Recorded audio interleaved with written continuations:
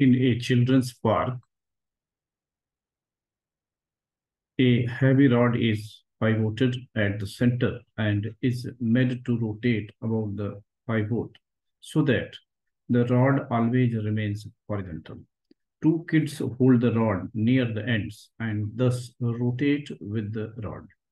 Let the mass of each kid is 15 kg. The distance between the points of the rod where the two kids hold it is 3 meters. And suppose that the rod rotates at the rate 20 revolutions per minute. Find the force of friction exerted by the rod on one of the kids.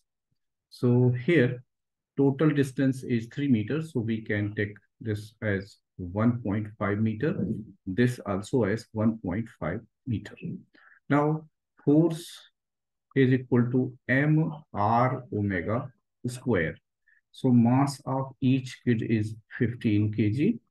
And this radius is 1.5 meter into omega angular speed 2 pi into f, number of revolutions per second. So 20 by 60. This is 1 by 3 times or whole square. So this will become 22.5 into, this will become 4 pi square divided by 9. We can cut it. So 9, this is 25, 9, 225. So this will be 2.5. So this will be 10 pi square Newton. And that is our answer. Now, let's go to next question. Next question says, a hemispherical ball of radius r is set rotating about its axis of symmetry in vertical. This is axis of symmetry and it is rotating like this. So a small block is kept in the ball at a position where the radius makes an angle theta. Small block is kept here. This is radius, which is making angle theta with the vertical. The block rotates with ball without slipping. If the friction coefficient is mu, then find the range of angular speed for which the block will not slip. So there are two situations. When angular speed is less, in that case, the block will slip downward. And if angular speed is more, in that case, the block will have tendency to move upward. So two situations we are going to discuss.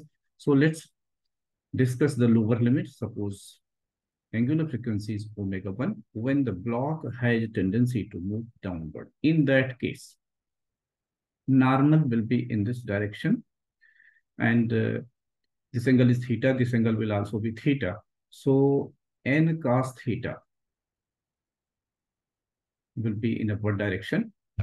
And weight mg will be in downward direction.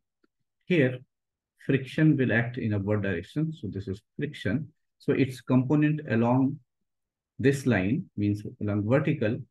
If this angle is theta, this will be 90 minus theta. So this will be theta. So we can say friction sine theta. Component of friction sine theta will act along n cos theta, and f cos theta will act opposite to this line.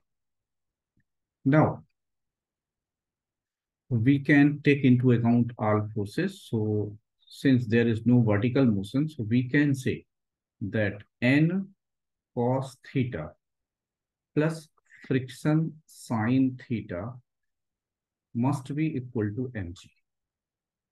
N is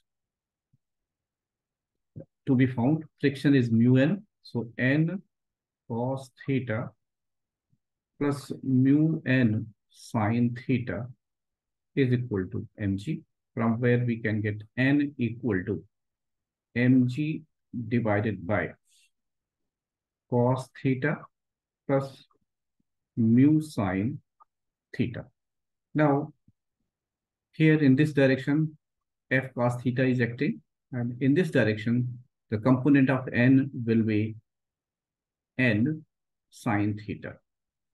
So net force inwards will be the difference of the two, and that will be the centripetal force. So we can say N sine theta minus friction cos theta must be equal to mr omega square. Here, this line, suppose this point is O, this is M. So OM is capital R, then M, suppose this is P. So MP, which is small r, will be R sine theta.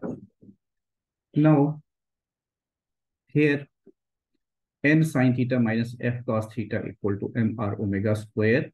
So n sine theta minus f is mu n cos theta equal to mr omega square. We can take out n. So sine theta minus mu cos theta equal to mr omega square. Now, n equal to, we have got here mg upon cos theta plus mu sine theta. So we can put that value. So we will get mg upon cos theta plus mu sine theta times sine theta minus mu cos theta equal to mr omega square. So here m will cancel out, and r is r sine theta. So omega square will be equal to g times sine theta minus mu cos theta divided by capital R sine theta times cos theta plus mu sine theta. Or we can take a square root to get omega, and let's give this omega name as omega 1.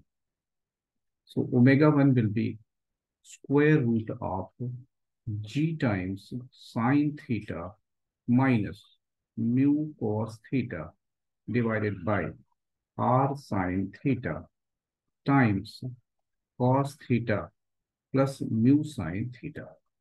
So this is the case when the block has tendency to move downward. Now, suppose angular frequency is increased so that the block has tendency to move upward. In that case, friction will act in downward direction.